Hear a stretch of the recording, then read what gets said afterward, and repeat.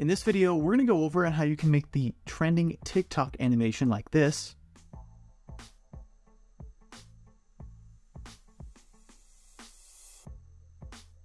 And before we get started, please comment, like, subscribe, notification bell, all that stuff. Now that that's done, let's dive into it. We're going to go to Google Collab and then the automatic 1111 one after, so you can see both ways to do it. So first things first, you're going to want to get a video that you want to pull from. So I have this jump scare video that I thought would be perfect for something like this, because it definitely gets me every time. So I'm doing this on Windows, and what you can do is you can click on this little pencil icon down here, and you're going to just go to save photo from video. Once I click on that, because this is just the default Windows video players, I can scrub till I find where I want, and I want to do it right at the point of impact. That's the only frame. So I'm going to save this photo, and we'll just save it to my downloads. So we will just call it baseball jump, like and spell, and we'll go ahead and save that. It doesn't matter if it's JPEG or PNG. So once we have that, then what we're going to do is I'm going to leave a link for Deforum Stable Diffusion here in the description below. But before you do that, so we're going to need this. Then we also need to go to our Google Drive that we're going to use this in and make sure we put that photo that we just took and bring it in here, because we're going to pull from this later. All right. The other thing that we're going to want to do is, if you want to use the model or the models that are kind of in here as default, you can totally use that. In the trending video you've seen, it's potentially they've used something, this Dungeons and Waifus model. So you can download this and bring it into your Google Drive. Now, if you've used Deforum before, it's going to have made these folders for you.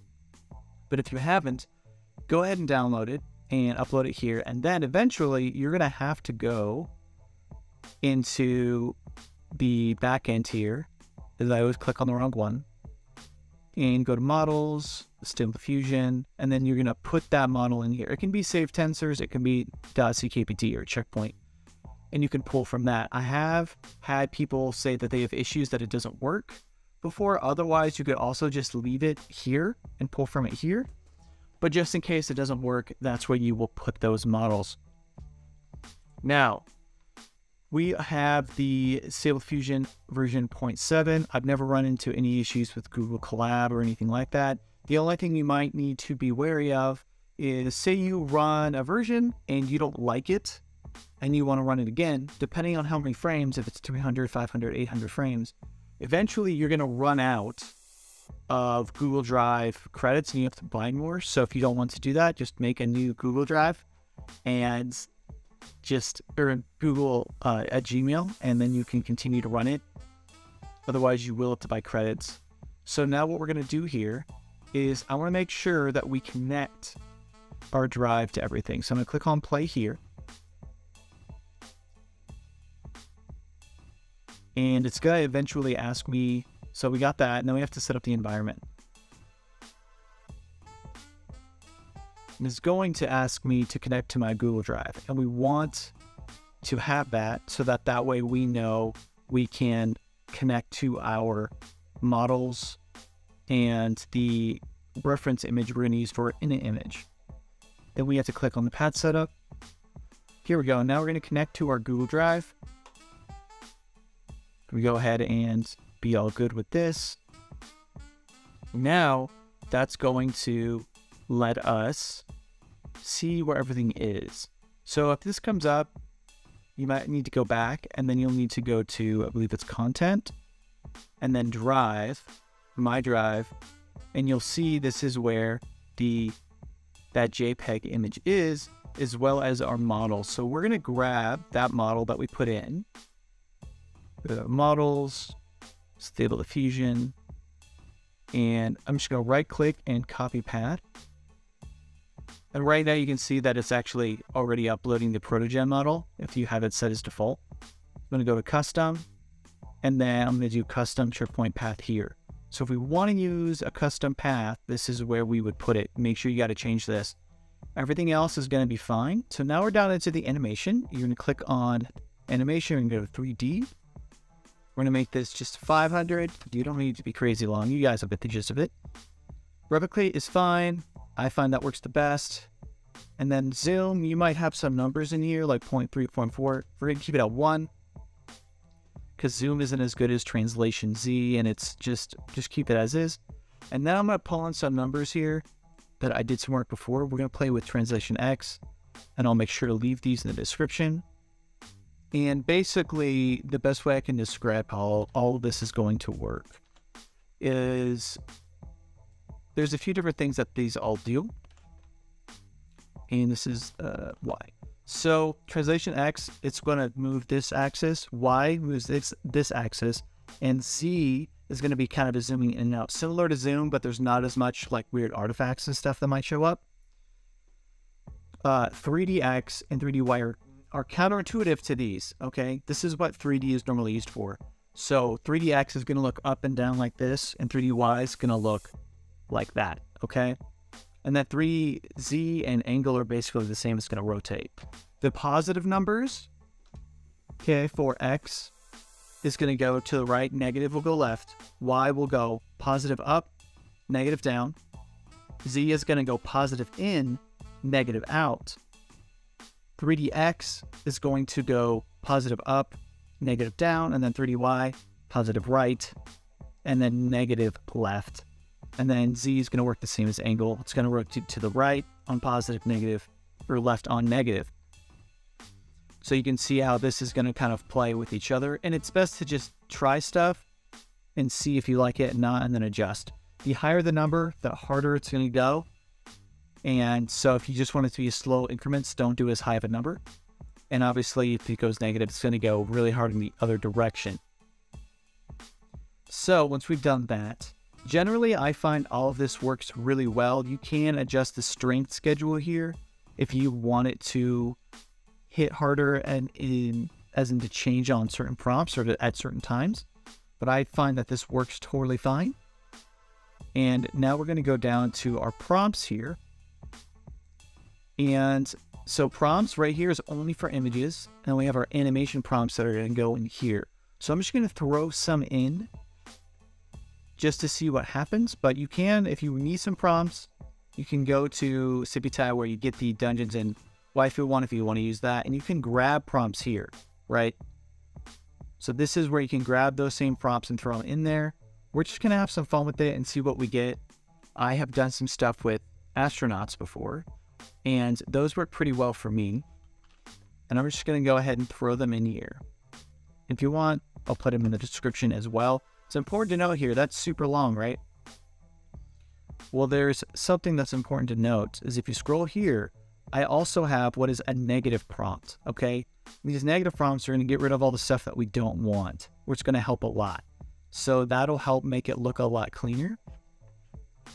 And then we're going to grab the next one, and I'm just going to cut here, and then you'll see them all in here. Now I have put in all my prompts. You'll notice that I only go up to 400 because I set it to 500 frames.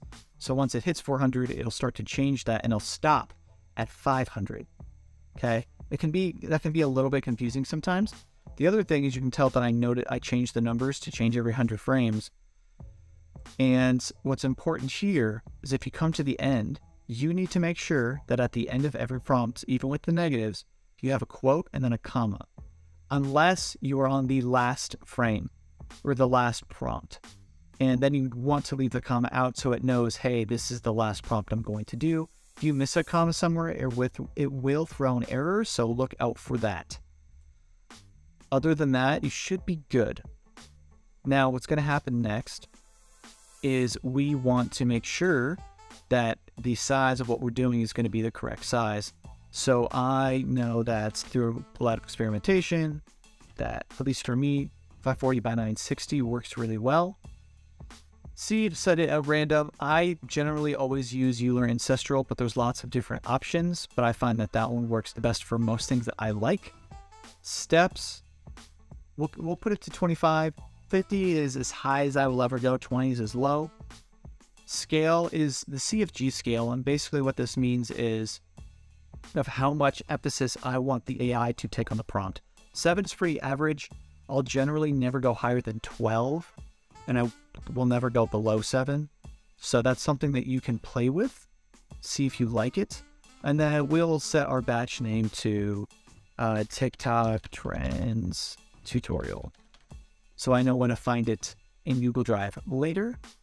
And now we are going to look at our init settings. So we're going to click on use init. Yes, I always use 0.9 for things like this. I have a tutorial where I did something similar.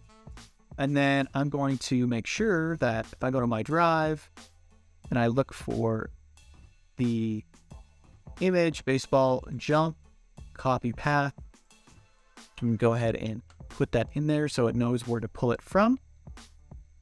And after we've done that, that's all we're going to need. So once we have it, then we can just go ahead and run all. I'm just going to go runtime run all. And we're going to continue. And now it's going to run through this thing again, but we should be good to go. And it will start generating our video, and I'll cut back to that. So you can see it started to adjust here, and it's always going to start from that init image and then change it slowly over time. The other important thing to do, you don't have to do, is it says create video from frames right here. So normally this is going to be checked. If you uncheck that, then the Google Drive will automatically make a video for you. In order to find where the video and the images are going to be, you're going to see a folder called AI that will become populated by running Stable Diffusion. Click on Stable Diffusion, the date, my misnamed tutorial, and then all of the files and everything are going to be in here. So first things first, we are going to grab our video that we want to use to transition with. I'm using this baseball jump scare video because I thought it would be great. Then you're going to click on this little pencil icon, and this is just the default player in Windows. I'm going to do save from video, and then it's going to bring this window up, and I'm going to scroll till I find what I want. Too far. So we check the baseball, and right there. So I'm going to save this photo, and we'll call it baseball jump. That's fine. So now I have that photo saved, okay, and I know it's in my downloads folder. Then we're going to boot up your automatic 1111, and this is where we're going to be. Now, if you don't have Deforum installed by default, you're going to go to Extensions, Available, going to click on Load From, and then you'll put in Deforum, and it will show up. Because I already have it installed, it's not going to show up for me. So once that's done, go ahead and apply and restart the UI. We're going to go back to Deforum. So this is what you'll start with. Now, what we're going to do is I generally will use Euler A, and that works great for me. But we're going to set our width here. And because we're doing a vertical video, I find that 540 by 960 works really well. We'll keep our steps on 25. The seed will be random. And we'll put our batch name. We'll just call it TikTok Trend and call it good. Now we're going to get into the keyframes. We're going to go to 3D. And that might take a moment to load up. I find that replicate or wrap work totally fine. We'll put our frames to 500 for this. Cadence is 2 is fine. Strike schedule 0.65 is totally fine. You can put in some fancy string schedules, but like for what we're doing, I think it works great. But that is up to you. Now we're going to get into the motion here. And again, I'm going to leave the motion stuff on the bottom for what I'm going to throw in here. But for these videos, we can just go ahead and throw in these values, and I will explain what all of these will be doing and what's going to be happening, so you get an idea of how you can tweak it in the future. So translation X is going to move positive right, negative left, Y positive up, negative down, Z, it's like zoom. We're going to zoom in positive, zoom out negative. Rotation 3DX is non-intuitive because you need to, for positive, it's going to rotate your head up or rotate your head down for negative. For 3dy, it's going to go to the right. You're going to rotate your head to the right, rotate to the left for negative, and then 3dz is going to change the angle. We'll go to the right, or negative to go to the left. Your field of view, it's set standard to 70. We can try that. You can also try like 120 if you want a wider angle to play with. That's up to you. And once we have that, then we need to go to our prompts. Now, with this, we have a couple different options. I'm just going to use some options that I used before, and I'm using the realistic vision model here, and I'm going to go ahead and control and paste these. Now, if you'll notice, I lost the braces too. You need to make sure you have those braces, and make sure I leave that last comma out. If you don't leave that last comma out, you will get an error, and it will be confusing because it's going to say we don't have enough frames, or the frames are weird, and it's literally just a comma. Make sure you have a comma at the end of everything, and you have quotes for all of this. All right, now we need to go to our init image. Now, generally, what I've had to do for this is if I use an init, I have to go to a place like Imgur, for example, to host said image. If I don't, then it doesn't seem to work. So I'm going to go ahead and right-click, copy image link, and you can just make a free account on Imgur and keep everything private. That's what I do.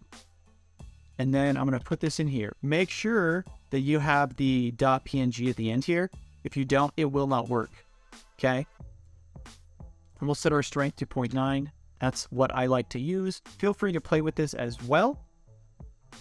And that should be all that you need for this. So we're going to run it, and I'll cut back to the completed product.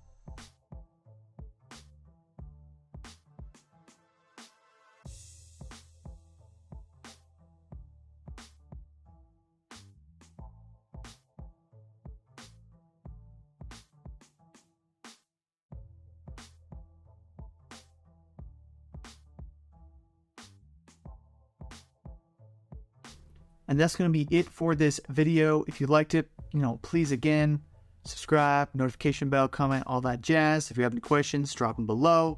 And I will see you in the next video. Bye.